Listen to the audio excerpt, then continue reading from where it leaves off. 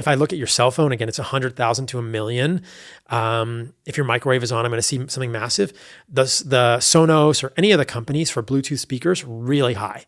You have to unplug your Bluetooth. They're just pinging all the time. I mean, I'll see 60,000, 100,000 microwatts per meter squared walking around people's houses or my friends' houses trying to get it down. So I walk into the Airbnb, for instance, and the first thing I do, where's the Wi-Fi router, right? And when I go to sleep, I turn it off. I mean, you can ask Jimmy, my guy who's here with me, like I was texting him last night, where's the Wi-Fi router? I'm going to turn it off tonight, right? And you'll see like it will go down. In Los Angeles, the background is like 1 to 2,000 because there's so much, but I can get it from 1 to 2,000 to like 100 or 150 just by turning off the Wi-Fi router in the house. And then, you know, nobody's cell phone is on. I unplug the Bluetooth speakers and I'm not sleeping next to my computer or my phone, and my phone is on airplane mode. So you can really, really mitigate the RF in your house, but it takes work. Yeah.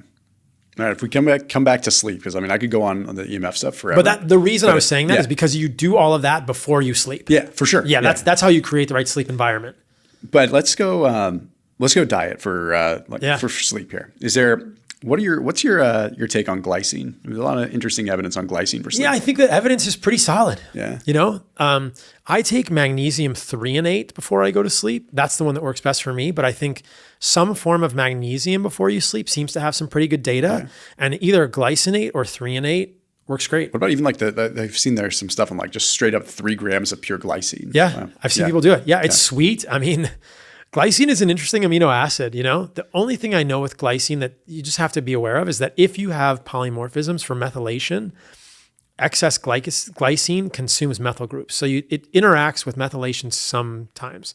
So that's the only thing to be aware of. If you don't have polymorphisms with methylation, you're not going to have an issue with it. But I have to be a little careful with glycine because I have MTHFR, I take a methylated B vitamin. And so I think that if I take too much glycine, it appears that I sort of like pull methyl groups from other things into the glycine because excess glycine is, it uses methyl groups when it's, What about, obviously you're having quite a bit of carbohydrates, quite a bit of fruit, quite a bit of honey.